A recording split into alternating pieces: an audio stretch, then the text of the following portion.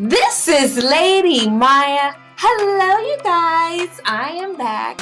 Okay, so I have a guest. Her name is Kristen Owens. Okay, and so what I want to find out about her, because she is a holistic nutritionist, and I got questions, and I'm pretty sure you do too, because you're like, what?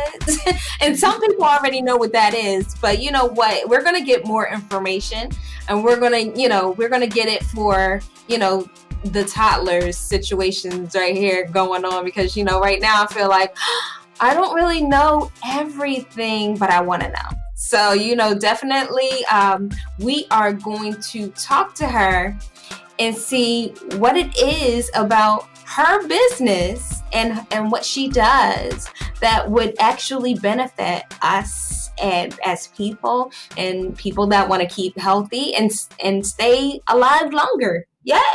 You guys, please welcome my Mayan tribe. Please welcome Kristen Owens.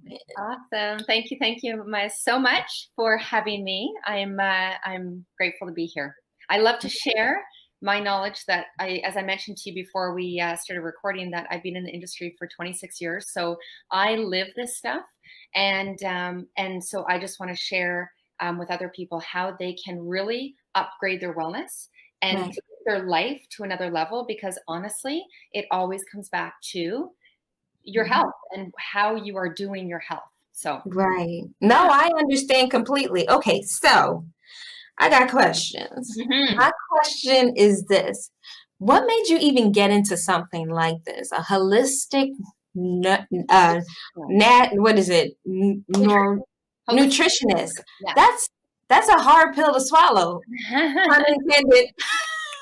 So how did I get in? How did I get in? Well, it goes back 26 years. So I have always been active. I started out, I'm going way back here. So I started out as a figure skater. Once I quit figure skating in high school, I grew up in a relatively healthy household. My mom, didn't want us eating sugar and wanted to eat more vegetables, the stuff everyone knows. Yeah. And I had sugar cravings. I was the sugar queen. And so, my girlfriends would get together in high school, and we were not making salads. We were making cakes and brownies and these kind of things. And then we would eat it all. But then we would go to the gym and we would work out like crazy, which I don't agree that's the best way to do it. Eat tons of, foods that are actually going to lead you down more of the disease trail, because what it does in our body. But then say we're going to exercise to get rid of it all, because it's not just about, I didn't know this at the time, but what I teach women and really humans now is that it's not just about the weight. It's not just about eating, foods that are not, good for us, right? The sugar, the cookies, and all the things that we love. It's not eating that and going and exercising it off. It's what is that doing inside your body, and how is that setting you up for disease, to thrive in your body? Because disease is it's not inevitable if you have a lifestyle that is set up so that your immune system is working well, so that you have happy managed weight, right? Because women are so focused on the scale. It's about, developing a better relationship with food. It's about really looking at health and the food we're eating as, how can this make me better and give me energy? So once I started, once I quit skating, I then started teaching fitness classes to my friends in the basement of their houses. And they're like, oh, Kristen, you should be an instructor. And this was back for those of you that are in, the age group where you remember the 20-minute workout. I love the workout, right? With the leg warmers and the thong. And anyways, so that's what I did. Yeah. Yeah. So at 20 years old, back in the day, I'm from Canada. So back in the day, it was the YMCA.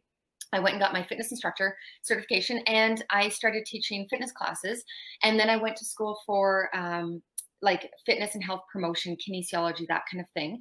And then from there, I started managing fitness facilities for corporate facilities in like McDonald's head office, Procter and Gamble.